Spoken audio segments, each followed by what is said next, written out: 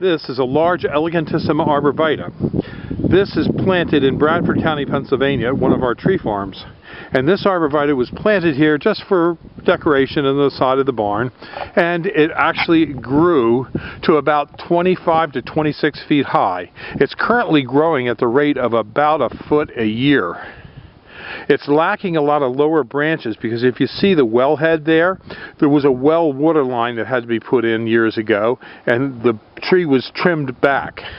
And it does regrow some of the branches, but very, very slowly. This arborvitae should probably be planted about 5 feet apart in straight rows. This arborvitae had some of the lower branches cut off years ago, and it is slowly regrowing some lower branches. It has a lot of winter color on it right now, which is typical of this arborvitae.